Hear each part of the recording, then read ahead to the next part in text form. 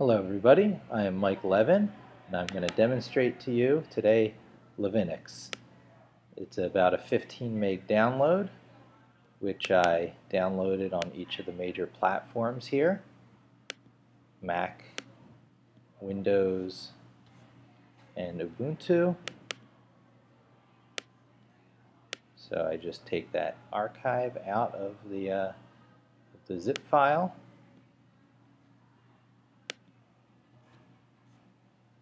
And you go in there and you simply double click the script file that corresponds to your OS.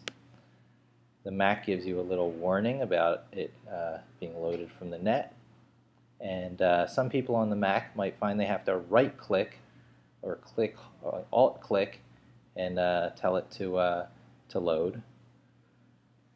You can see it's pulling a few things down from the repository here, which is a one-time process. Getting a little SSH server and a little web server. We'll do the same thing over here. Levinux on Windows.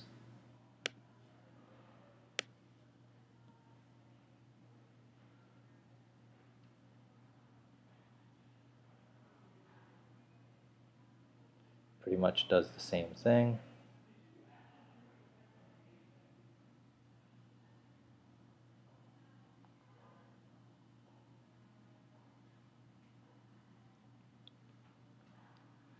Dropbear is the tiny SSH server.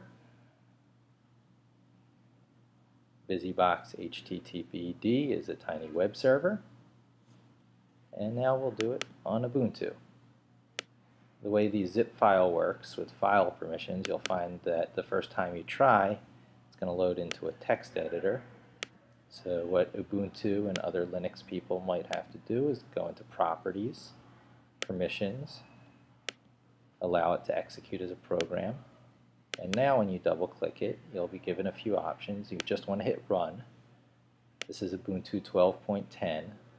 The exact process might vary between versions of Ubuntu or Linux.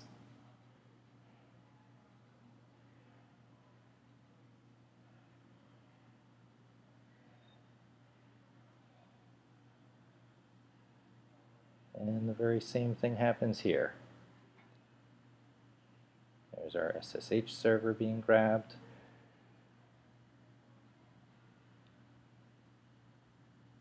Our web server, a few other credentials, and now there you have it, Levinux on all three platforms. Now just a little demonstration as to what happens here before you even go ahead and get Python is you do in fact have a tiny little web server. So for example, if you go to localhost 8080, you'll see this page here is actually being served off of this guy here. And to do a little edit, I'll open a terminal window.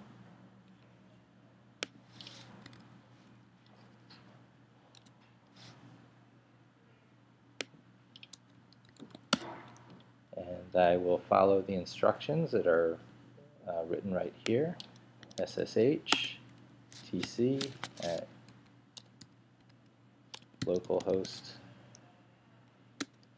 -p 2222. You may be challenged the first time and you have to answer yes to get the security certificate, but right now it's just a password it's waiting for. We type in foo, and if we do an ls we can see what's there. We're going to cd into htdocs. We'll do an ls there. We are going to edit that file with super user permissions, so we're going to do sudo vi, which is our text editor, index.html.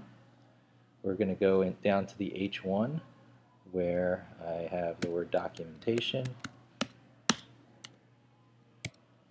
and I'll put in hello world right before the documentation, save it, and then just do a refresh over here. And there you have it, the hello world that I just edited in there. So you saw demonstrated getting Levinux out of the archive, double clicking to run it, connecting to it with a web server, connecting to it with a terminal window with a secure shell, and You also saw it run on each of the other platforms where it would work identically.